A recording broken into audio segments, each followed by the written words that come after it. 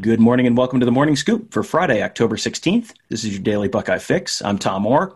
The first football Saturday of the Big Ten season, 8 days away. The first Big Ten game is 1 week from tonight, Illinois and Wisconsin. And the game against Michigan, 57 days off. This weekend's big game is number 3, Georgia, at number 2, Alabama. And the big story there is Nick Saban's positive COVID test. I wanted to give you a quick update on this since it wasn't clear when we talked about this on yesterday's show. But according to NCAA rules, he cannot coach from home.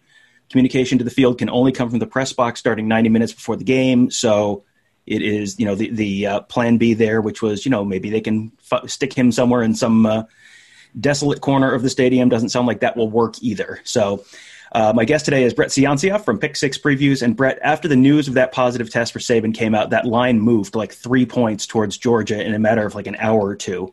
So to you, how much does Saban's potential absence impact this weekend's big game? Yeah, Tom, first off, thanks for having me back on. Last time we talked, it was kind of hectic in August there when it was, canceled, not canceled, postponed, not postponed, the whole mess. But it's great to be back and having those countdown clocks going where we're a week away. And it'll be great to have the Big Ten back. But, with Alabama, Georgia, it's tough news there for Coach Saban and the Alabama program. You hope that it hadn't spread further, and I know they're testing pretty well, so they would have caught it by now, but just awful news there. As it pertains to the actual football game, that's going to be tough because when you look across the landscape of college football head coaches, there are some that are more what you call CEOs, where they delegate a lot of their responsibilities down to their coordinators. And then you have some of the control freaks who are, in a good way, who are, watching every single thing. They're calling plays. They are making in-game decisions. And Saban's in that bunch. He's, he has his hands on every part of the program. The only place he really delegates a lot would be the offense down to Sarkisian. But even some key moments like 2-point conversions or some, punting situations or onside kick surprises, that kind of stuff, that's all Saban. So you miss out on that. You miss out on his defensive acumen. And also just his motivation on the sideline. I know you've seen the interactions when players come off the field after a good play, after a bad play, whatever. He's always there motivating, if you want to call it motivating. I mean, some harsh discipline, but I think the players really motivate towards that and play better with him there, kind of like the teachers watching you. So, I think it's a massive loss, X's and O's wise, motivation wise. It'll be a distraction, definitely, for Alabama. And, I think in terms of a betting line, if you want to look at it that way, I think that it makes sense that the line shifted that way that quickly because, that's almost like losing your starting quarterback in terms of a Vegas spread. So, just crazy news. And, we can highlight the one guy that got it, but for the most part, I'm pretty happy and proud of how, serious everyone's been taking it. And all the precautions seem to be working pretty well. I think everyone wants to highlight the 1 or 2 games that get canceled each week, but hey, 95% are being played and it seems to be safe. So, I'm taking the positive angle. I'm just lucky that we have a season and for the chance for these kids to compete. Yeah, there have only been a couple games canceled for this weekend. Again, a lot of the focus has been on that LSU-Florida game, which got canceled after a big outbreak for Florida. But you're right. There have not been many games canceled. There have not been, thankfully, any, if all, many, if any at all, kind of serious complications for guys, which has been great. That's been, I think this has gone better than I think a lot of people expected, which is great. As far as this weekend's Alabama-Georgia game, this is one of those really intriguing, irresistible force versus immovable object games where Alabama's offense, which has really not gotten stopped by anyone so far this year, going up against Georgia's defense, which has really not given up a whole heck of a lot this year. How do you see that playing out on the field? Yeah, it's you're right on that. It could be the best strength on strength of the year when you're talking unit versus unit. Alabama's offense, so last year when Tua went down, it lost a little bit of its element there. They kind of took out the vertical passing game, and Mac Jones was mostly throwing sideline to sideline and letting those All-American and NFL receivers run wild. And, hey, that worked too. But I wanted to see the vertical pass game, and here we have it. It's bombs away with Alabama so far. I know against A&M they scored on touchdowns of 87, 77, and 67 yards, just all, vertical passing. And, they lost 2 guys to the pros, but this new guy, Mechie's, right up there with them. So it's a great receiver stable. They haven't even needed to power, on the ground. And I wonder if that's either a weakness or by design. So we're going to see if they can really establish a run game against a nasty Georgia defense. But I think possibly the key to the game, if you say those two strengths, maybe net, would be the other side of the ball. When Georgia has the ball against Alabama's defense, both have struggled, both have looked good. It's been hot and cold. With Alabama's defense, they were torched by Ole Miss last week, last Saturday night, and it was crazy to see a track meet with a Nick Saban defense. It was 10 straight possessions between the two teams that they scored touchdowns. It's just incredible. So, and then with Georgia's offense, was stuck in the mud in week one. They brought in Stetson Bennett, a former walk-on, who, he's hitting his intermediate passes. The team's rallying behind him. It's a big O line, 2 5-star running backs with James Cook and Zamir Zeus White. One thing about Bennett I really liked was at the end of the game, the sideline reporter was interviewing him and asking him, hey, what's it like to be living out your dream here, a walk-on, your favorite team, Georgia, and in front of all these fans? And just like a true gamer, a true quarterback, right to the X's and O's, he's like, well, my third down efficiency, we got to improve on third downs and short yardage. It's like, oh, man, take a step back and let it all in. But no, you want that from your quarterback. You want a competitor who's just laser-focused and eyes on the prize. So, my numbers suggest a Georgia win, and this was before any kind of Saban news or off-the-field distraction with that. And my game grader formula had Georgia to win straight up. So, I like where it's going this Saturday, and I think it'll be a great game.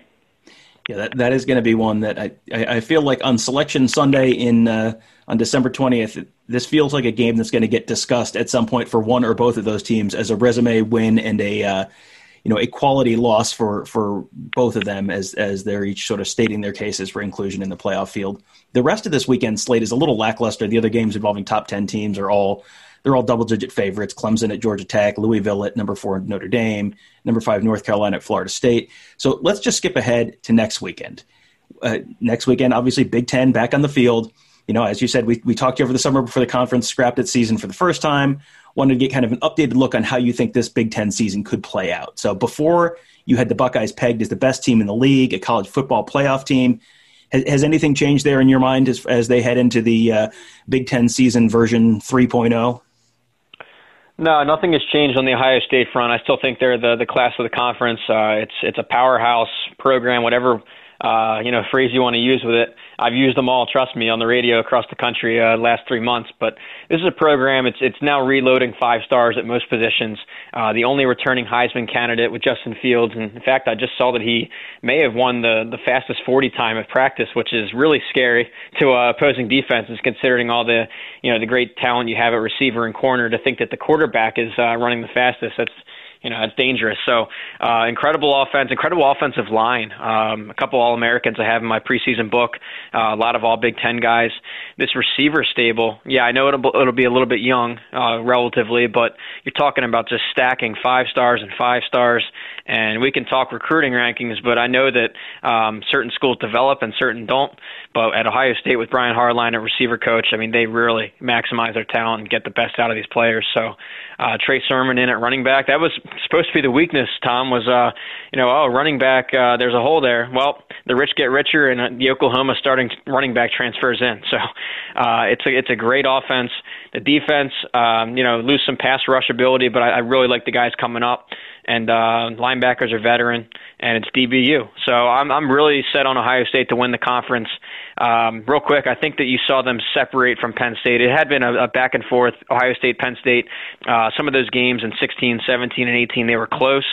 2 of them were Penn State huge leads at halftime and in the fourth quarter with Ohio State rallies.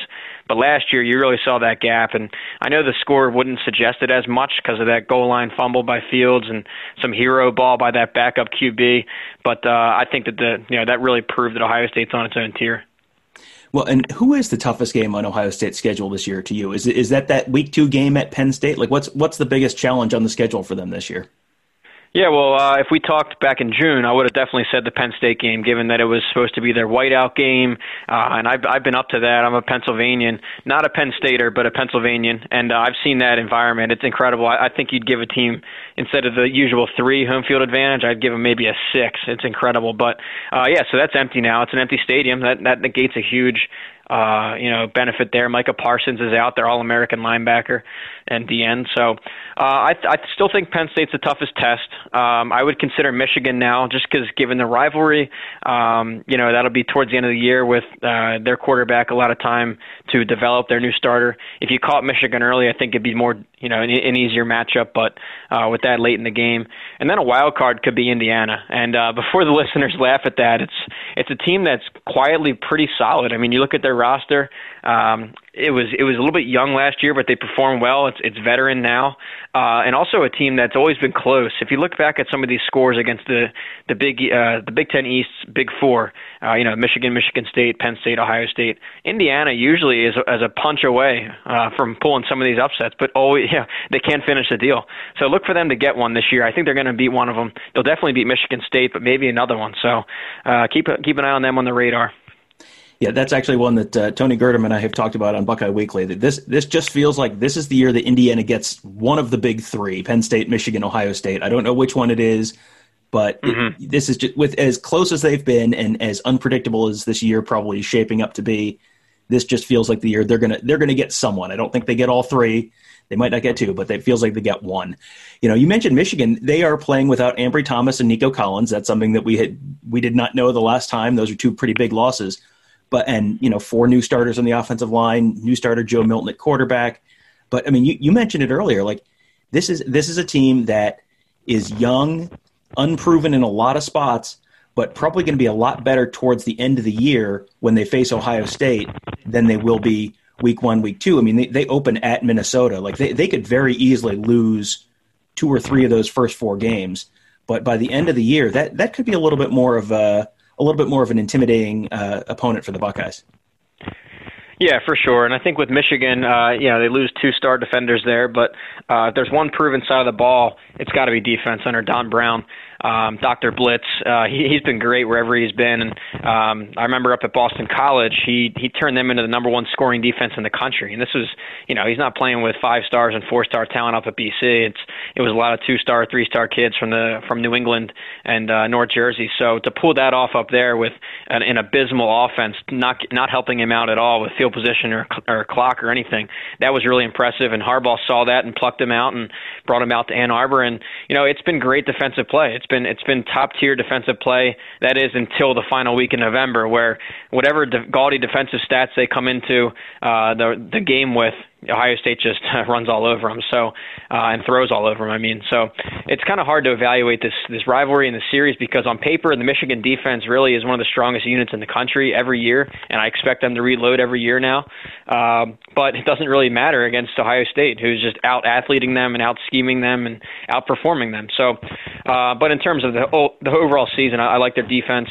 Offense is the question mark with a young quarterback and 4 new offensive linemen, like you mentioned.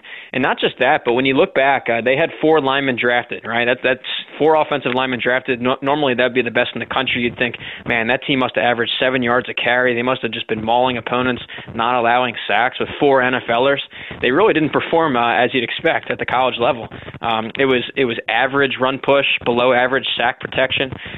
So it just doesn't really add up. Something was happening there. So given that, I don't know how 4 new guys will improve off of 4 NFLers. So I'm pretty worried about, I would look negatively on the offense, positively on the defense, and what that nets out to is probably a 3rd place finish again in the Big Ten East. And let's take a quick look at the West. You had Wisconsin winning that over the summer. Now Jack Cohn out with a foot injury. I have not seen a timetable more specific than just out indefinitely. And they have a relatively tough first few weeks. They open a week from tonight against Illinois. That, they should be fine against Illinois. I say that confidently, like they didn't just lose to Illinois last year, but they should be fine. They shouldn't overlook Illinois again, is my guess. But after that, week 2 at Nebraska, week 3 host Purdue, week 4 at Michigan. I mean, those are all losable games. And his backup is a talented but young guy that Ohio State fans should probably remember from recruiting, Graham Mertz.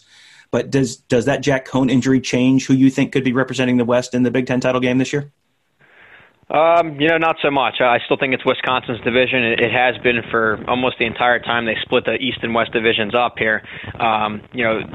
Wisconsin's really strong against their own division, and then really can't get it done against the East powers. If you notice, their record is like 2-9 against the Ohio State, Penn State, Michigan block. So, but against the West, they really dominate. They're able to usually just establish the line of scrimmage and just run all over teams. So, Jack Cohn going down, you lose an experienced starter who won them a lot of games.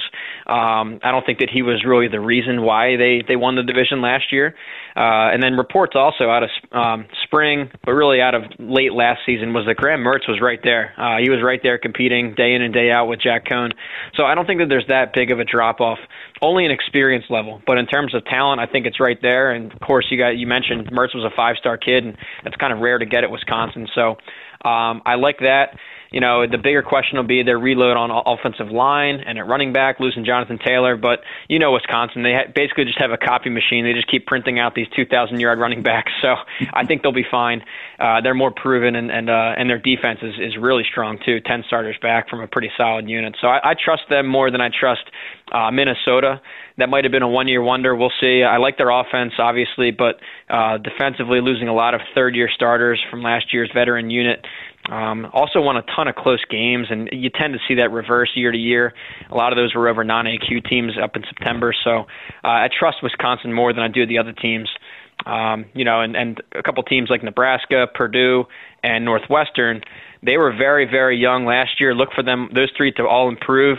But even in the case of Nebraska and Purdue, I think they're still a year off. They're still incredibly young. Purdue, I think, has 10 seniors. It's and like 75, sophomore and freshmen. It's incredible. So look for those to be 2021 contenders.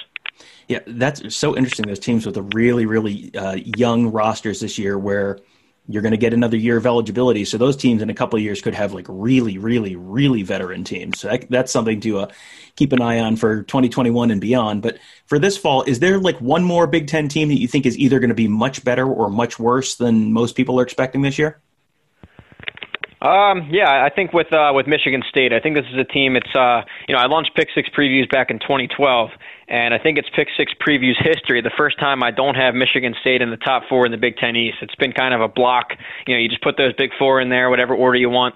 But I think finally Michigan State falls out of that pack. I think you have a transition year there with Mark D'Antonio leaving.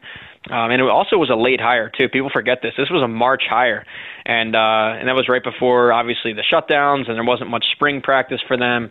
And what we've seen on the field so far in this short season has been these coach transition teams have really struggled, not just straight up, but against the spread, and it's been noticeable. So it's not really their fault when you think about it. They missed out on spring ball for all this install and getting to know the roster and vice versa. I think they're going to struggle this year. And it was a program also that when you think of Mark D'Antonio's peak years at Michigan State, what they were great at was they were great at pass defense. It was the no-fly zone. They were great at taking some 2- and 3-star talent, developing them, and turning them into NFLers. Efficient offenses. And when you look at the back half of his tenure, all of that went away. They struggled against the pass. They were now recruiting well, getting 4- and 5-stars, but then their NFL output actually dropped. It was like the inverse.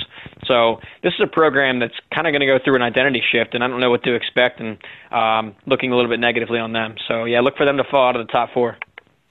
I do want to give Brett's magazine, Pick Six Previews, a plug. It is incredibly detailed and well put together. Lots of really, really informative, easy-to-read graphics.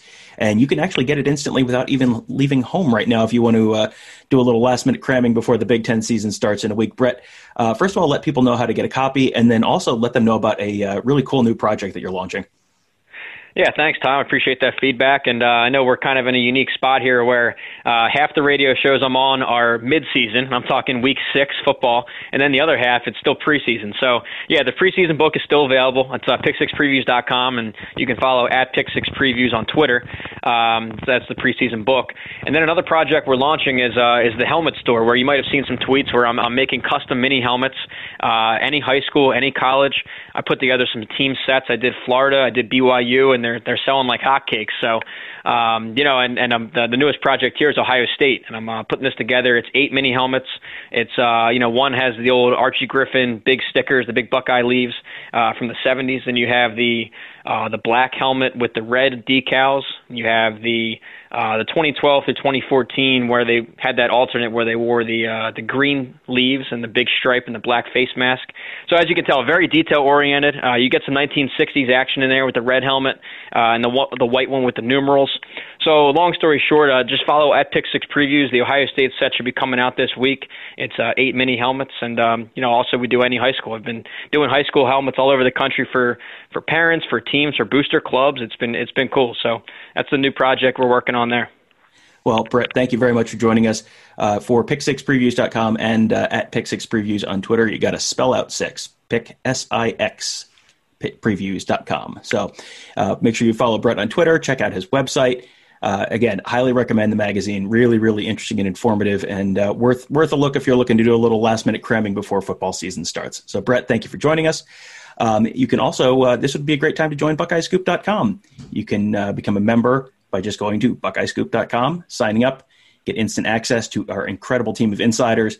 We have a four-headed recruiting team of Mark Givler and Bill Green and Alex Gleitman and Mick Walker that just is unmatched anywhere else in the probably in the country. It is a remarkable team. They develop incredible information. We've had a huge week of information from our Ultimate Insider, Nevada Buck. Had him on the show yesterday. If you missed that one, lots of really interesting reporting from inside Ohio State practice, which is a place that no one else is really getting right now. So this is a great time to join BuckeyeScoop.com. Yeah, Tom, I just want to echo that, too. From my perspective, I'm covering all 66 Power 5 teams across the country, and I love digging into, the details at each program, and you guys are top of the list, Buckeye Scoop. It's a great staff you guys have assembled. It's great work. It's insider scoop, and I suggest, to all the followers, follow their whole staff. Keep them at the top of your Twitter feed because they're doing great work, and best of luck to your staff and obviously Ohio State football this year. Awesome. Well, thank you very much, Brett. Really appreciate it. Also, make sure you check out all of our great podcasts on Apple Podcasts, Google Podcasts, out on SoundCloud. Just search Buckeye Scoop to find all of those. You can subscribe right there. Also, please leave us a 5-star rating and review while you're at it. Thank you guys for listening. Have a great weekend. Enjoy the football. We will be back with you on Monday for an Ohio State game week. Can you believe it? It is almost here. We will talk to you then.